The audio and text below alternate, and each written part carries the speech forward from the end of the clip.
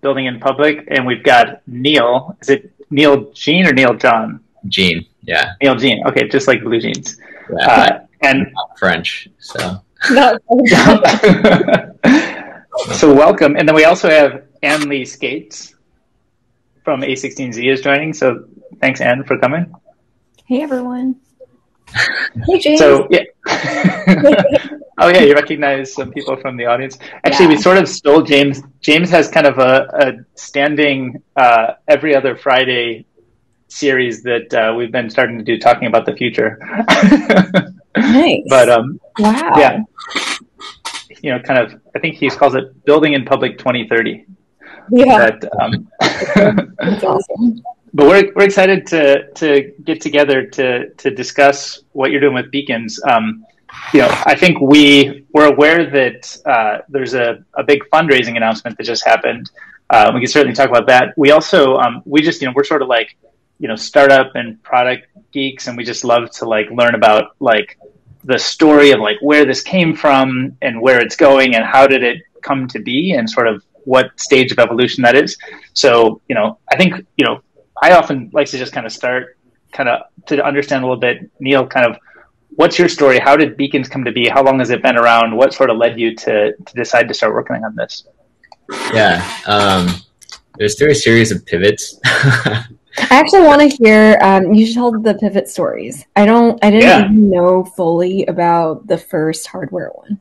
Yeah, because hardware. It was like a YC, like you and a bunch of, was it like your Stanford PhD friends were doing some hardware stuff in YC? Yeah. I guess Ann didn't do enough due diligence. So tell the full backstory now. Yeah, so we went through YC in summer 2019. And at the time, it was me and two co-founders. We have four now. And the three of us were PhD students at Stanford. We all worked in like different areas of machine learning. And during our last years, we were like, oh, wouldn't it be fun if we like did a startup with our friends? It would be so cool. I lived in student housing at the time. So our first idea was to build a face recognition smart lock for my apartment. And, you know, we went to Home Depot, bought like a door, put it in my bedroom. My girlfriend was pissed. And we connected like a Raspberry Pi with a small camera to an August smart lock. And we were running like, so we were all from like machine learning backgrounds. We were building these like small neural networks to run at the edge. And we did build a prototype outside my apartment that like worked some of the time. And actually, I still have it. Oh, yes. So, awesome. Yeah. Hardware demo. Oh, wow. Yeah, so this is what we actually brought to our YC interview. And one of our friends told us to apply. So we loaded up like all of the YC partners' faces on the Raspberry Pi because we didn't know who was going to interview us. And then I think the demo worked like on the second try. And then, so after we got into YC, it was with this idea. Then we had to decide if we wanted to actually try to build a company around this like more like project. And we realized that 3 software PhDs were probably going to fail at building a consumer hardware company. We pivoted away from that even before we got in, like started YC. And during YC, worked on a couple of different things. Yeah, I would say we were one of the bad YC companies in our batch. We really got much traction. Near the end of YC, we pivoted into something that was kind of like Cameo for content creators. And that's what we eventually pitched at Demo Day. I think I actually talked to Ann during like this is when we met, yeah. And I think I knew about this sort of thing, but not to this extent. Yeah, so at the time, Ann passed on us because we were not a good investment, but good. I love the fact that the name stuck, because when I know a little bit about what Beacons is today, I thought the name was made for this current product, whereas you've got this board with Beacons.ai on it. So that was the original name, and it kind of kept through the transitions. Yeah. So there's another story behind the name. Actually, the name comes from like 5 or 6 years ago. My younger brother wanted to, we were just like talking about stuff, and he was like, oh, we should build like a dating app called Beacons. And the idea for the dating app was like you would get these virtual beacons that you could put in physical locations in the world, and then you would see people who went to those same places. Right? So like, kind of use these virtual beacons as a way to partition the world, and like you are like the places you go kind of type of thing. So I think when he graduated, I bought him the domain name just as kind of like a joke.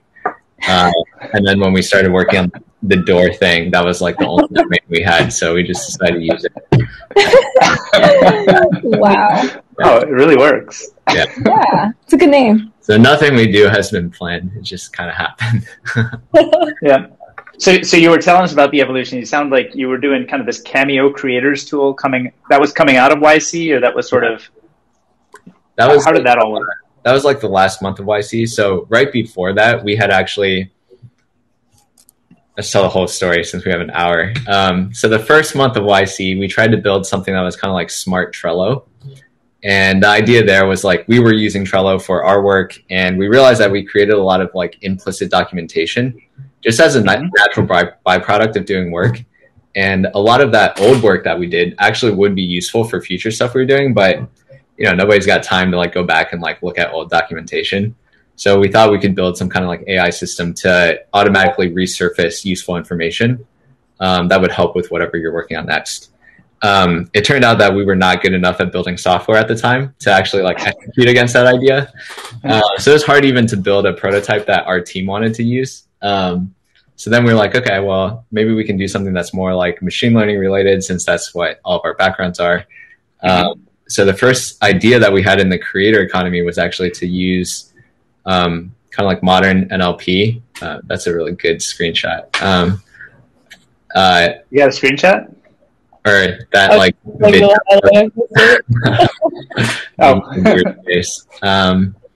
Yeah, so our first idea was to parse Instagram comments and help brands find creators to work with. Because I think even today for influencer marketing, lots of people do this kind of like manual calculation of engagement ratios, like number of likes and comments over number of followers. And one, it seemed like that could be automated. And two, it felt like we could extract more predictive features of performance. Like comments are not all the same. A lot of people just send emojis, like comments like, oh, I think you're so attractive or whatever. And like, those are not that predictive of downstream performance, but we thought we could extract, for example, questions where people are asking like, what are you wearing? Where can I buy that? How much does that cost? And those would be better features for predicting conversion. So we worked on that for a while, built like a demo and had one like pilot customer, but realized that we weren't that excited to help the brands evaluate creators. We actually thought there were a lot of interesting problems around helping creators monetize. So then we tried to build the Cameo competitor specifically for content creators, realized that Cameo was doing a better job than we were, and creators didn't really want to use beacons for that. But we learned a couple of things there. And around that time, we also saw mostly Linktree on Instagram taking off in the link in bio space, and realized that that was like a big pain point for creators, where most creators are now creating content on multiple platforms and also trying to monetize on multiple platforms.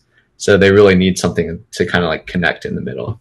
So that's how we eventually made our way to beacons. Yeah. And how did you, like, when you're looking at, Linktree taking off, there's certainly like, a lot of momentum, and there's certain creators that are sort of probably early adopters with big audiences.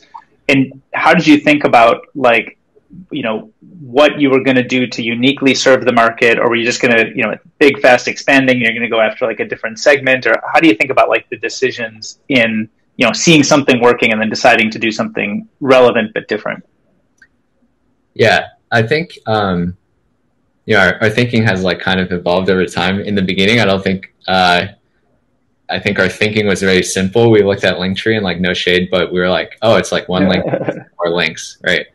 We could probably build something like that and like maybe make it a little bit nicer, make the UX a little bit better. And then over time, as we started working on it, we realized that link in bio is actually like a really good entry point, like a really good wedge to eventually build a lot of other things, right? Because it's upstream of almost everything else in the creator economy. So you can either integrate with those downstream platforms or try to bring some of that functionality up closer to where the audience is. Right. Yeah. And I've noticed like a bunch of, I mean, we talk about link in bio stuff all the time here on Building in Public. I feel like we probably have like, dozen different discussions around these at least. But I know sometimes we've seen people take things that are like very kind of vertical focus. So I think like, was it Nexus GG is like kind of a link in bio for Twitch streamers or game, people who would be selling game commerce stuff. Do you see like a specific vertical focus as like where you can really get a lot of traction momentum, where people either aren't using existing tools or kind of where you can still fill special needs? Yeah, Anne's always asking me this question too. I will say, no, Neal, you should go first, and then I'll add something. I think we always wanted to find like a specific vertical that we could serve really well, and I think that is kind of like the conventional wisdom. Is like, serve some segment of users really well and then expand from there. And I don't know if it was like our own incompetence or whatever, but we were never able to find like one vertical that we could just like understood their problems really well and then built stuff specifically for them. So we've always just taken this more like horizontal go-to-market approach. And I think over time we kind of realized that does make sense because we are, I think, basically just a website builder. And even though different creators in different categories might have different ways to monetize farther downstream, I think for the website layer, their needs are pretty similar. So, yeah. I will say one thing that really impressed us was Beacons had really significant penetration amongst TikTok users. So I think this goes with this is, a slick, right, like modern and very fun product and product design. And it's very easy to use. You can set it up on your phone in a few clicks. All of that, it's a bit similar to TikTok in that, right? Like I don't actually need to leave TikTok to record a TikTok ready, potentially viral video. So it really resonated with that bucket of users. And that's obviously where a lot of future creators will come from. Yeah. How did that come about? Like, was that a very specific push that you were trying to like get into the TikTok ecosystem, or how, like what have been your thoughts around how to work with TikTok creators? Yeah, it was pretty intentional, I think. So we launched the product originally last January, so a little bit over a year ago, but in kind of like a private beta. And we're mostly focused on Instagram at the time. So it was in private beta from like January to like September. And then during that time, I started using TikTok a lot, and I was like, wow, this platform is way better than Instagram. And we realized that there are a couple characteristics of TikTok that probably made it make more sense for us to focus there. One was that I think on TikTok, creators tend to get like really big, really fast, and don't have a lot of other infrastructure around to help them build their businesses. So there's more of an opportunity to like come in early and help them. And then the other is like the way that TikTok distributes content is through the algorithm and not as much through the follower graph, which means that consumers and creators, because creators are on TikTok like as consumers too, they're always seeing content from new people, right? And when you see content from new people, the way to go and like learn more about them is to go to their profile where you'll see their link in bio. So I think that the content distribution was like pretty advantageous for us too. So are you going to like somebody as you're seeing them take off and you kind of show up and you're like, here, instead of promoting your SoundCloud page, whatever, use Beacons? Wait, sorry, can you say that again? I was just saying, like, did you just wait for content to start popping and then you go reach out to the people who have a kind of a new hit piece of content, so maybe they don't have that infrastructure built out, and then you can just like address their needs that they just recently discovered they have? They maybe don't think of themselves as a business yet, and you kind of are, there at that point when they may become one. Oh yeah. That's like kind of the example of the first point, I guess, which is that they don't have a lot of that infrastructure set up yet. So what we did basically was, in the beginning, it was very manual. We would just find creators who were pretty big already, but maybe didn't have like a website yet, build one for them, and then get them on Beacons. And then after a while, like we're kind of lucky because whenever someone uses the product, it's very visible. New creators would just see other creators using it and then sign up. So today, most of our growth just comes through that flywheel. And are people thinking about like a set of transactions? Like my understanding of the Linktree ecosystem is that it's really driven on like optimizing kind of commerce options that somebody might have, but that would be somebody who already has maybe some existing kind of business infrastructure around them, whereas you're finding these new people. So are you helping them figure out what to do with their business, or do they kind of figure that part out and then you're kind of this expression canvas? I think we would like to help them figure it out more in the future. And there could be like some machine learning approaches to that where, you know, if you're kind of like these other creators who are succeeding in these ways, we can help recommend that, be more prescriptive about it to people. I think today, it's mostly still as like a pass through for traffic to downstream platforms. But we're starting to bring like pieces of those transactions up into Beacons now. For example, like donations or selling digital products. Mm-hmm. How do you think about like the category of just like direct paying the creators? Is that something that you're excited about, or do you think that belongs more in the hands of other kind of platforms themselves? Or I think it's something that we're excited about. We already enable like several types of direct payments fully within Beacons. And to be honest, like I think those features that we have aren't that good yet. So there's still a lot of work that we can do there. But yeah, I mean, I think it's something that we're excited about. Yeah. I'm actually also curious to ask, since we have like you and Anne together, here, like what were those first few conversations like? Yeah. And what did you think of Neal when you first met him? Like you were there as this iteration was happening. Can you, like, take us behind the scenes of how you got to know each other? Yeah. So we met first through close mutual friends. So I knew Neal and the whole team were very smart. And obviously, you know, they're all Stanford PhDs in machine learning. So how could they not be incredibly smart? Just based on background, I knew they were, brilliant. When we first met, as Neal mentioned, I think the company they were first working on was very, very early. And I remember, I forget, there were maybe like 2 handfuls of users or something like that. So I thought this is a category I'm very interested in. And these are really smart people. But it's so early. I don't really know if this particular product will be the one that really resonates and takes off. Over the years, we've caught up a bit, not too much actually, because everyone at Beacons was really busy building things. And I joined Andreessen. We actually met before I even joined Andreessen. And as they made progress, I think it became gradually, once this current iteration of the product launched, this was maybe late last year, it became very obvious that there was something that was very interesting. And myself and my whole team had been pursuing and looking at the link in bio space and looking at the creator monetization space really deeply.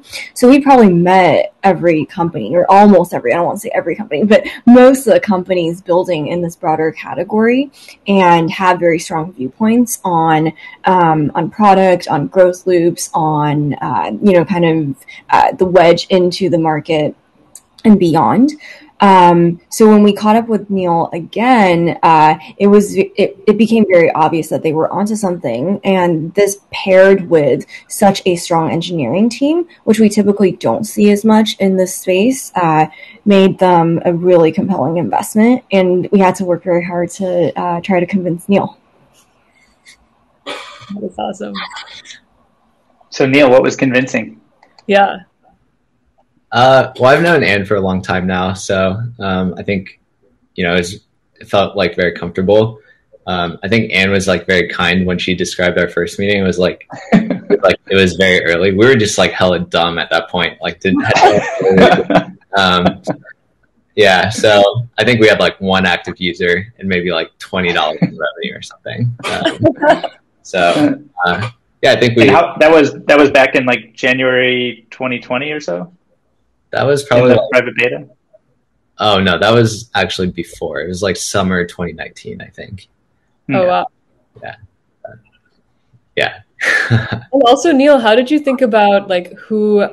I mean, I thought it was really interesting reading that you did some fundraising on Republic before, and like, how did you think about who you wanted to raise from and how to go about that whole process? Yeah, I think I would love to hear your assessment of the Republic experience a bit after.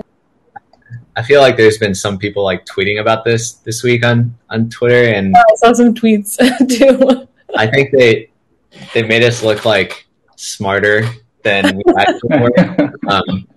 Because we weren't sure that like creators would want to invest in us, that we'd be able to kind of like we thought we'd be able to, but like most companies do the Republic thing or like the crowdfunding thing after they raise kind of like from institutional investors. So we're a little bit worried like, oh, will we set like some kind of valuation expectations by doing this, or will it look bad if like none of our creators want to invest? But we thought it was like really aligned with our whole like mission around trying to create these new economic opportunities for creators. Because most of the platforms and the tools that creators use to build their businesses, like they don't really get a chance to be a stakeholder in those platforms, right? Like if you're a creator and you basically build your whole life and your business on TikTok, but like you don't get a chance to invest in TikTok until by dancing in public, really, right? Yeah. And like if you look at companies in other spaces like Airbnb or DoorDash or whatever, like the people that they built their businesses on, like the drivers and the hosts, like most of them, I think Airbnb did give some equity to like Superhost or something, but for the most part, those were not the people who kind of got rich when the company IPO'd, right? It was like the early investors and the founders, I guess. So I think the crowdfunding campaign is just like a first step towards that. I think it would become a lot more common in the next few years for companies to do stuff like that and get their community involved. But it was kind of like experimental for us too. And we didn't really press it too broadly. Like we didn't have Republic advertise the crowdfunding campaign, and we didn't really like publicize it. We just kind of advertised it to our user base. So maybe we'll try to do a much bigger one next year or something. And what was the sequencing on that? This was after YC, but before Anne? Yeah. It was and Neal had also raised the pre-seed round in between as well. And he has some great investors there too. Yeah, so we had done a pre-seed right after YC in 2019. And then we did the crowdfunding round in February this year. So like right a couple weeks before cool. Anne. Yeah. It sounds like the crowdfunding, it sounds like you were just kind of marketing it internally to your creators. How did you, we're only high level familiar with the Republic platform. How does it work? Do you like select who can invest, and do you actually create like allocations or approve investors, or how do the mechanics work to make sure that you serve the needs that you're stating? Yeah, I think you can kind of approve people, although we just like let people invest, and we didn't make the creators like fill out a survey or anything like that. But if you run a campaign on Republic, it's going to be public to everyone. But usually for most of their campaigns, Republic will kind of market the campaign to their investor base through like emails and stuff. And I guess some companies maybe run ads too. And we just chose not to do that stuff and just like email our active users and tell them about it. Yeah. And I think we worked with Republic to set a lower limit of like $50 as a minimum investment. Because a lot of our creators are not like experienced investors. So many of them probably haven't even invested in like public companies before, much less like an early stage startup. Yeah. And then we like to tell our creators that they can now say they're co-investors with Anne Andreessen Horowitz, and they actually got better terms than they did. So That's awesome. I'm actually so curious, like, for what percentage of that investor base this was their first, right, like equity investment of some sort. Yeah, we could ask them. We're sending out a survey soon. So nice. Okay, yeah, I'm curious. Yeah. So you feel like will the crowdfunding thing continue with each round? Like even if you go additional institutional rounds, you would kind of do that in conjunction with additional crowdfund or crowd raisers? I'm trying not to think about any more fundraising for as long, but I think we would definitely consider it. I think there's still some just like friction around crowdfunding where I guess like our council wasn't like that familiar with crowdfunding, so I'm pretty sure we racked up a bunch of legal fees. We'll sort that out later. And there's like limits on how many crowdfunding investors you can have. So I think it's hard if you wanted to raise like a really big community round, it could be pretty tough. Or I think if you go over some limit of investors, I think there's additional like just kind of like disclosure requirements and just like more work that you have to do. So I'm hoping that someday we can do this on like some crypto platform and then it'll just be really like programmatic and automated. We'll see. Yeah, definitely something we would consider. Do people, do investors in Republic get information rights? No, they don't. Got it. Okay. And they understand that. I think some of them understand that. Others probably don't super understand what's going on. I think for us, we'll probably try to share information with them pretty regularly because that was kind of like the whole point was to get them involved. But I don't think there's any like requirements to do that. Do you imagine you would start to have kind of asks on people who may want to be involved in future financing rounds? Like you could imagine, in the same way that like when venture capitalists get allocation, there's sometimes services or kind of, value add that people are expected to bring along. I wonder if you think about how you might be able to structure the type of value add you'd hope from the community. That's a good question. I think we haven't thought through it that much yet, but maybe we could like maybe limit it to like active users or like in the future, like you're expected to help like post about stuff that we're doing. But we honestly haven't thought through that too much. Yeah. I think for this first one, it was like anyone who uses Beacons and wants to invest, like we're happy to have you. Yeah. And how do you do things like set evaluation in when it's kind of, there's not a particular lead? Is that something that you do or Republic does or a Dutch auction mechanic? So I've only done it once, but for us, it was kind of like a discussion between us and Republic.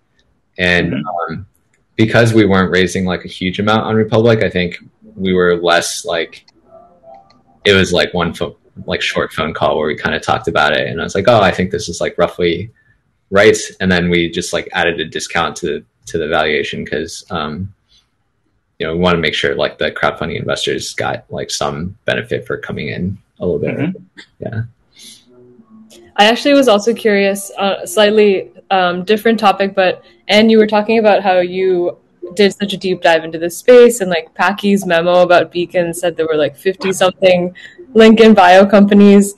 I'm kind of curious what you saw, like what kind of interesting, weird, random things were people playing around with in terms of like how they thought about link in bio. And like, I think a lot of people hear that and they're like, okay, like a link that leads to other links, but there's like trying to get out some of the like nuance and depth. What did you notice? Okay. I think broadly, in what I saw, and so this is like collectively my team, the A16Z consumer team and I met most of the companies. So I wouldn't say I've personally met all of the, 50 companies or so, but I would say I would segment the companies I met into 3 buckets. So one is, like you guys mentioned, more vertically focused and specific. So it could be for gamers, it could be, for foodies, it could be, I'm trying to think of, like, typically large enough sectors where there's a lot of influencers. So that's one bucket. Another bucket is more horizontal and generalized, and they could either monetize through being a SaaS tool or have ambitions to, monetize through downstream creator monetization tools. So be a bit more transactional and more like a marketplace. Then the third bucket were tools that also had a link in bio, but they actually wanted to go upstream, I guess is how to put it. So they're thinking about how can I help you manage your fan relationships and your community, and almost be like a very lightweight CRM to help you deepen your relationships and to really understand your relationships and have all the analytics behind your fan relationships across all different channels. So those were sort of the three buckets, and Beacons obviously fit into the second bucket. And we particularly liked that the vision was not just to monetize via a SaaS tool, but the vision was to build out more transactional ways for creators to monetize. So I guess we haven't talked that much about the business, but is the idea of the business is to be kind of a transactional platform, not like its own media tool as much as it's like a I don't know if you should call it like a payments platform, or like an integrated with other kind of transactions. How do you think about like the segment that this kind of cuts at? Do you want to take this in? This one's a hard question. This is your business. This is what we're trying to figure out. So the way that we're kind of thinking about the creator economy is like, there's roughly like 3 layers. So at the top, there's like the content platform layer, like TikTok, Instagram, Twitter. At the bottom, there's kind of like this layer of vertical monetization platforms that creators use to monetize. So these could be like Cameo, Patreon, OnlyFans, Shopify, Etsy, more every day, because everyone is building kind of platforms in this bottom layer. And because there's this growing fragmentation in both the bottom layer and the top layer, where creators are using multiple platforms on both sides, they need something like us, right? And I think in the beginning, we're just like this connective tissue that kind of routes traffic from the top layer to the bottom layer. But over time, so in the beginning, as that connective tissue, I think the business model is basically like a subscription SaaS, right? Kind of like a traditional website builder. But over time, there will be opportunities to kind of vertically integrate into different pieces in that bottom layer, whether that's through like third-party integrations or by building native functionality into our platform. So the challenge, I think, is there's so many things in the bottom layer that you could integrate with. Like, how do you prioritize and sequence those things, and which ones do you want to try to build natively? Which ones do you want to integrate with? Do you want to be friends with everyone, or do you want to start to compete in certain verticals? I think those are all questions that Anne needs to help me figure out. So I think I can tell Anne she has to figure it out. Anne, go figure it out, and then just go back in. Let us know. I mean, it is like, how do you even start thinking about how to figure this out? Like, what are signals that are useful that you can start picking up on? Or like, as someone in your seat right now, like talking to your co-founders or whatever, week by week, like, what are the earliest like hints that you want to pick up on when you're making that decision? Yeah, it really is like a super, I think, tough problem for us. And like right now we're a really small team. We're only 4 people. So there's just we can't do everything at once. So it's important to prioritize. I think one advantage that we have sitting in this middle layer is that we actually have first party data on like where all the traffic is going. Mm-hmm. So there is some kind of like proxy for where creators are finding value today. Mm-hmm. But it's still very early. Like, I think the creator economy is super early. So that could change over time. But that's one thing that kind of like guides what we work on, is by looking at actually looking at real data. I think another framework that we kind of have is thinking about, do we want to build more like horizontal infrastructure like pieces of our platform, or do we want to build more like kind of like vertical use cases on top of that infrastructure?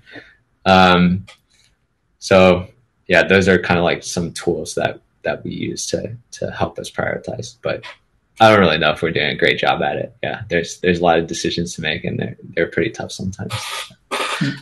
One of the things I've noticed is that, when I look at Beacons.ai, it has a very different aesthetic than a typical link in bio kind of company might, where instead of being purely utilitarian, it's bright colors and it feels more like you guys care about how it looks and how the bios or how the the pages look, and so it has like much more of a design and an aesthetic to it. I wonder, I think a lot of these historically have been a little bit more utilitarian and transactional, and I think you certainly have that, and it seems like that's a lot of the focus. But I almost thought you were going to come here and say, no, we're all this self-expression canvas, and that's how we differentiate, and that's what's different. So how do you think about sort of the need or the value of serving kind of self-expression along with the transactional stuff that you're doing? Yeah, I think it's super important, actually. And I thought you were going to say it looks really janky. I think design is super important. Our team is not actually very strong in that area. Like, we were all engineers, so we've kind of like learned enough Figma to like get by. And I think we give creators a lot of freedom to design their pages how they want. But I think there's a lot that we can do to make it easier for them to do that. Like, maybe the ceiling is already like decently high, but it's very hard to get close to that for them. And a big part of like what's important to creators is just being able to kind of design their own kind of like personal identity online, right? And a lot of that is just like how you present yourself and how things look. And I think part of our thesis is that creators are just kind of like the first wave or like the vanguard of this, where more and more people in different, even very traditional professions, like, will start to kind of try to construct their lives around their online identities, and will need a place to kind of like express that that's separate from, because right now we have like LinkedIn and Twitter and TikTok, right, which all capture like different pieces of our identities. But I have a TikTok, but like, I think my TikTok doesn't capture everything that I would like the world to know about me. Mm-hmm. Yeah, totally. So that sentiment has come up a couple times in conversations we've had, where like people have very fragmented digital identities online. So like, beyond even just thinking about creators transacting, I think when we started talking more about NFTs on building in public is when like link in bio really honestly like became a huge topic, because it was like, okay, people are buying these things to self-express, but like, where do you showcase them? And so I don't know, I think there's a lot of like adjacent trends as well beyond the monetization that probably are really interesting and you guys are thinking about. Mishy, you should do a brainstorming session with them. I know that's what this is. Yeah.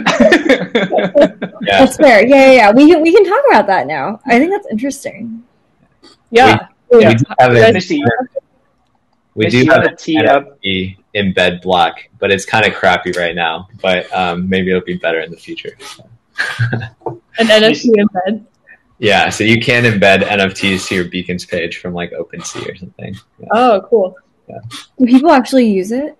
Probably not. I use it. Yeah. Early days. Yeah, early days. Yeah.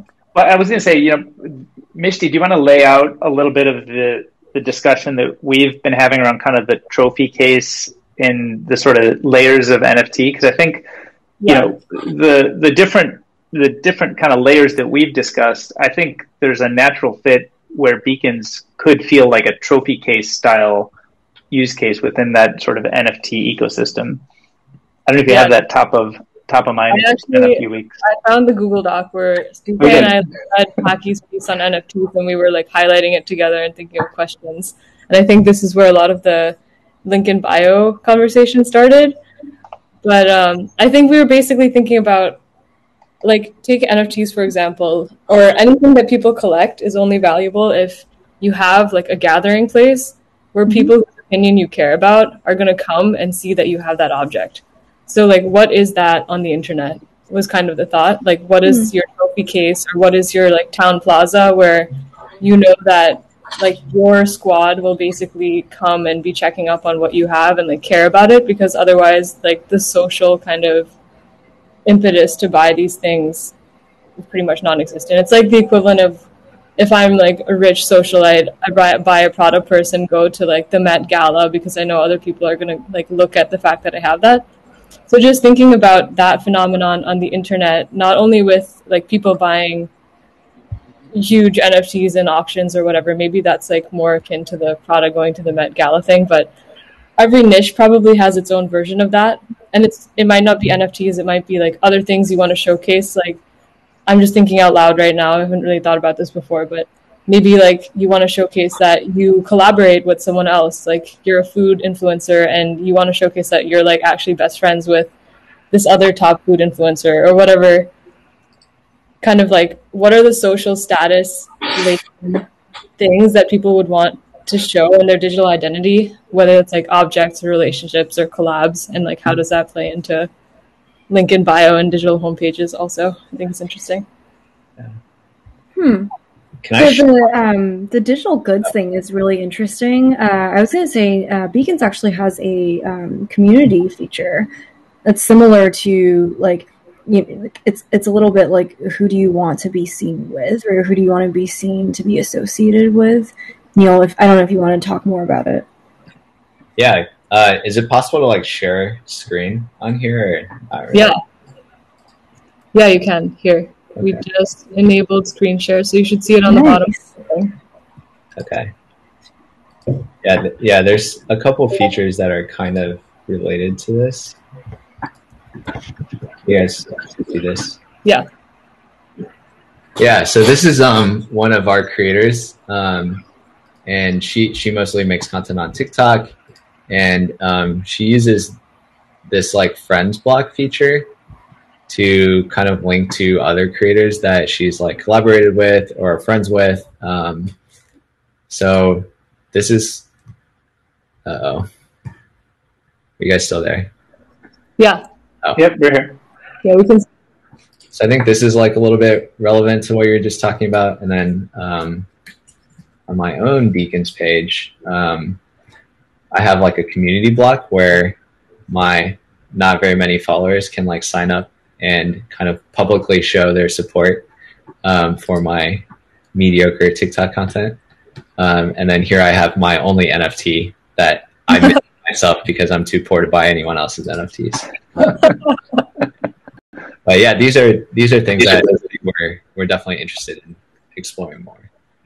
Yeah, that's really cool. It reminds me of like we were talking to read.cv in terms of like rethinking LinkedIn and kind of endorsements and kind of like social cred and how people share that across platforms as well. Kind of reminds me of what you were saying with the My Community feature on your page, which is pretty interesting.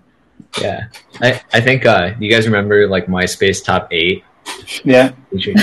I think people just like really love to show like their affiliations with other people, with organizations, and right now there aren't like super flexible ways online to like connect with any kind of entity. So that's something that I'd be excited to think about, like building these kinds of graphs. Yeah. When you mention the graph, what is the is the underlying graph here going to be pretty different than one that exists elsewhere? Is it sort of itself an aggregation of other graphs, or how do you think about sort of the structure that ends up as a residual of this? Yeah, our thinking is very early, but it might be just like one graph that sits on top of all these other ones. For example, like the friends block, you can add other users on Beacons, but you can also add users on TikTok, Instagram, and Twitter. Right, so you can kind of bring together these different people from all these different places in a way that you couldn't do natively on any of those platforms. That's really cool. Yeah. It's almost like people also interact with different people across these different platforms. So you could kind of get a very full picture of like Neal's life, like who does he talk to on LinkedIn the most and who does he talk to on Instagram the most. And it becomes like pulling together not only like your kind of things that you're selling, but relationships. And then other people can like draw upon those. I think that's really interesting. Yeah. And I think for this graph, like because it's on your own website, you control like all the edges, and no one can kind of like take that away from you. Yeah. You mentioned kind of the concept of website builder, and I think it's interesting because I don't know how much you mentioned crypto too, so I don't know how much you follow kind of these ideas around decentralization of networks, but one could imagine taking a Beacons and using it to actually host on their own custom domain, and then that domain becomes their identity endpoint. Is that something that you're like excited about already doing? I see Anne shaking her head yes. Is that something you're already doing, and sort of how do you think about how kind of that may fit into like a decentralized identity that maybe gets managed through Beacons? Yeah, that's something we're already doing. That's actually like the main feature in our like paid plan is to use a custom domain with your Beacons website. Oh, cool. And, like, part of the motivation there was like, creators are kind of like this new class of businesses, and we don't want them to. They shouldn't feel like they're running like a Beacon subsidiary. They're like running their own business. Right. They should control like their own website. Like I don't think Beacons would have like an aws.com/beacons like right page, right? Yeah. So that's definitely part of it. And then I think creators and crypto are kind of like both part of this longer term trend towards decentralization and kind of like, I don't know, trust in shifting towards individuals. So we are definitely interested in doing more stuff in that area in the future. I mean, I think it's particularly interesting because of how like philosophically unattached you are to like exactly where the graphs live and where the identities live. A lot of times I think when people think about decentralization in terms of communication tools, it's hard to get your head around how it's going to fit into a first-party service building an identity structure that is decentralized. But because you're sort of explicitly a bit agnostic around where the identities live and how they stitch together, that almost feels like an area that you could lean into to, like, you let people have their endpoint at whatever domain they want. Sure, they can do Beacons.ai, but they can also run it on their own site. And then the actual connections that are brokered could maybe be a Beacons.ai, but they also could be a TikTok identity or some other third-party identity. And I think that, like, if you really fast forward, the world to like what would a decentralized social networking tool look like, I think it would not be so reliant on necessarily, serving all of the identities first party, but it would be more focused, like you are, on kind of this paid plan to empower people with paid infrastructure tools. But then the identities, you don't need to monopolize identities or attention in the way that kind of like historical social networks had to. Yeah. Like one thing that we joke about is that like content platforms come and go, but websites are forever. Yeah. And it's like, URL is kind of like open protocol. Like anyone in the world can access it, and anyone in the world can like have their own website. So. I mean, you could almost use SMTP as your messenger, right? Yeah. I think, this is definitely something that we'll probably think about more in the future. Yeah. Well, I guess, I mean, these may be too far afield, so maybe we rewind it a little bit to like today. So I think you said you're 4 people now. You've now got a well-capitalized company. What's on the very near term? Are you hiring? What do your roles look like? What are you trying to sort of expand to fill out some of the new needs in the company? Yeah, we're definitely hiring. This is something that's like new to me. Haven't done it before, but if you guys know any good software engineers who are interested in the creator economy, definitely send them our way. Or good software engineers interested in working with other really great software, right? Like highly technical people. Mm-hmm. Yeah, we're okay. So definitely hiring. And then you mentioned design. You mentioned that you guys have gotten competent at Figma, but you don't have necessarily a design professional. Is that an area that you're looking to find somebody to own? Yeah, for sure. Right now we're working with like some designers in like kind of contract roles, but also looking to add like a full-time designer to the team. Mm-hmm. And yeah, I think we just need some more people to go after all these different product ideas that we have. So. Right. Yeah. And so it sounds like a lot of kind of computer science background would be more roles in that background, and then maybe a designer. Is there anything else in terms of operational stuff? I don't know, BD or partnerships or monetization or anything there, or is it kind of still going to be more focused on the kind of CS and maybe design? Yeah, I think the other stuff we're still kind of like figuring it out as we go. Mm-hmm. And then on the software side, like our stack is like Python and React, so pretty standard. That's helpful. Yeah. Mm-hmm. Yeah. I've got to imagine you've got whenever you are letting people pay, you must have people who expect something more, somebody who's paying has some problems or something that they'd like different. So do you have like an explicit workflow right now around customer success or around kind of how you manage the kind of inbound problems or requests, or are you guys handling that all yourselves? We're doing it mostly ourselves, and that's starting to be a relatively big burden now that we have like several 100,000 users. But we use this like email platform called Front. That's Gmail, so we can all kind of like share messages, and like if we need different team members to like handle different things, we can kind of pass it around and like chat on a message before we like reply to it. So that's been pretty helpful for just kind of like scaling up our support. Yeah. Mm-hmm. Yeah.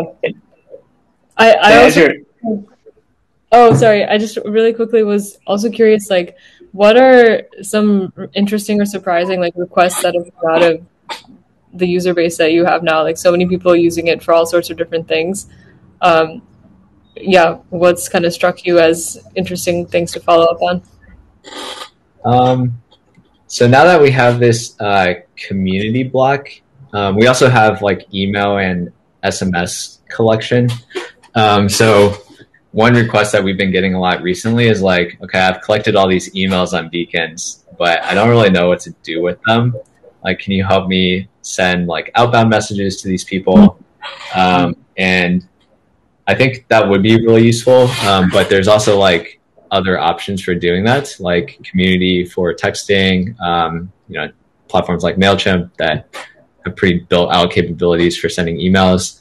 And right now we're kind of leaning towards like integrating with those downstream platforms, but potentially building these kinds of like outbound channels could be a big project and like interesting for our creators if we were to do that.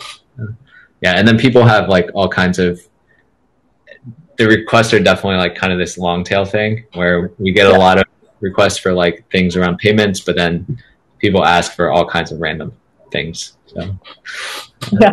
What are some of the fun things? Sorry? What are some of the fun random things that people ask for?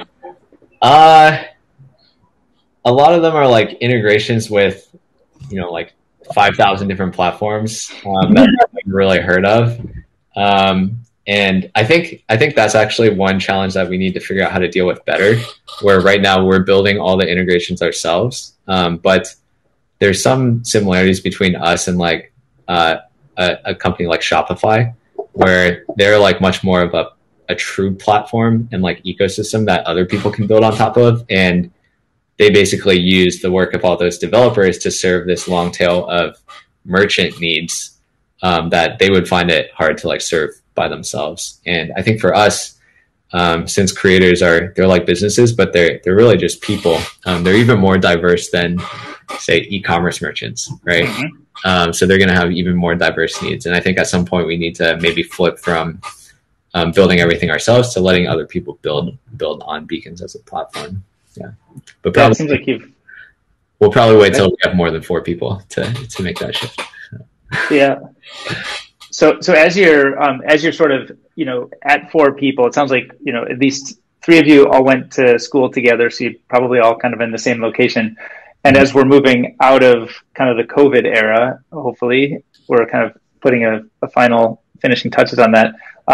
It seems like you could either go the direction of continuing to have everybody in place in Palo Alto or San Francisco or wherever, or you could kind of take this totally radically new approach, or kind of different approach that became more common in COVID, to sort of be fully distributed and people can be anywhere. And I wonder, do you sort of already have instincts on where you'd like it to go, or how you think about that kind of topic?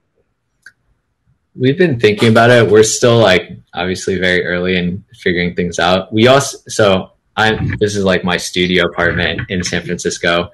The 4 of us all lived in the same building until a week ago. And now we're actually more distributed. One of my co-founders moved to San Mateo. One of them is currently on the East Coast visiting family, and we'll be kind of traveling around for the rest of the year. So I think we're going to try to learn how to do this remote thing. But then at the end of the year, I think our plan is to all meet up back in SF and try to have like a core team here, but long term maybe go towards like a hybrid structure. Because we have we have creators all over the world, so it seems like it would make sense to eventually have team members kind of spread out too. But we'll see if we can manage that. Yeah, especially if you were having a like you mentioned, kind of this developer platform idea. It feels like the kind of idea that could have whole communities that would assemble online and contribute to the work of Beacons in various ways, both kind of maybe in commercial as well as kind of hobbyist, but sort of being more global in nature probably supports that goal too. Yeah, for sure. So I know we're reaching the end of the hour, so I don't want to I don't want to take over your time more than we planned. But we do like to wrap with kind of a few kind of our usual questions, which I can customize a little bit. We're always excited about kind of new products and companies and builders and what makes people curious. And so, what, at a high level, what are you curious about today? And that could be a new tool that you're using. It could be a new book or a blog post that you've read, or something that's kind of inspired you in new ways these days. And actually, I want to hear from both Neal and Anne on this topic. Andy, you want to go first, or me? I can actually go first. So let me share this in a second. I worked with an exec coach for a few sessions, and he recommended this book called Nonviolent Communication.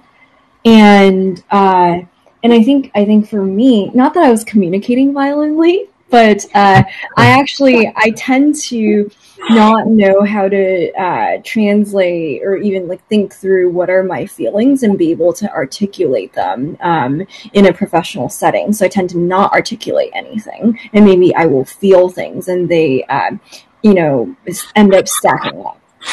So this coach recommended this book, which I think has been very helpful in helping me identify what are the right ways to even describe my emotions using language.